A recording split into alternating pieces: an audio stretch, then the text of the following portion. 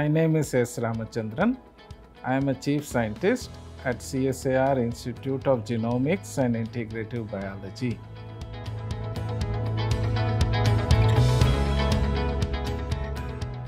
So the challenges meeting our globe are multifold these days.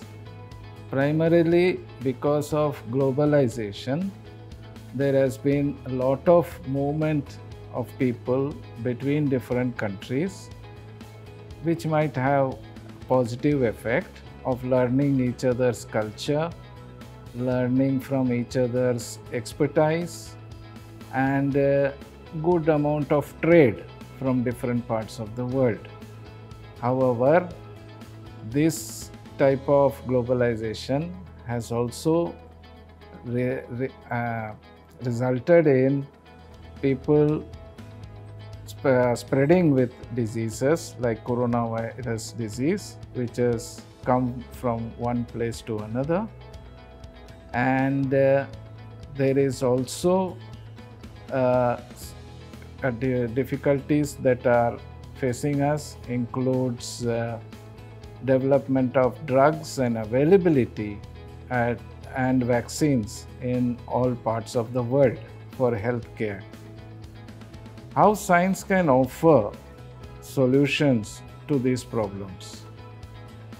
One way is to use an open approach, whereby the basics of the technologies are shared among people, and people will now manufacture vaccines in different parts of the world as well. This is happening in Africa now. So, as I read from the news reports, in the same way, manufacturing can happen at other different countries, thereby giving affordability for the different people situated in different countries.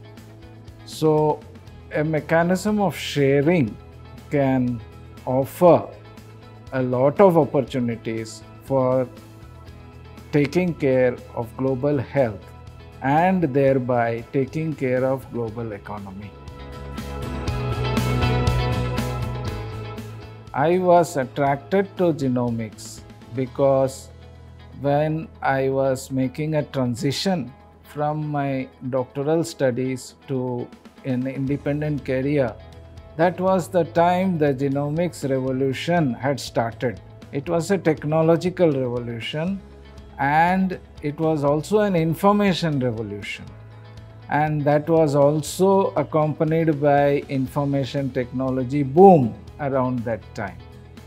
So I was simply drawn into it. I was attracted to it, and then over the time I tried to see how we can use this information to work in a cross-disciplined way by using the advances in computer science, namely artificial intelligence and machine learning, towards addressing important questions of pathogens and try to obtain leads for development towards vaccines against these pathogens. Yeah, government is doing a lot of initiatives in promoting scientific research. During my time, there were some initiatives, and then nowadays I see there are lots of initiatives, like there are many types of fellowships offered for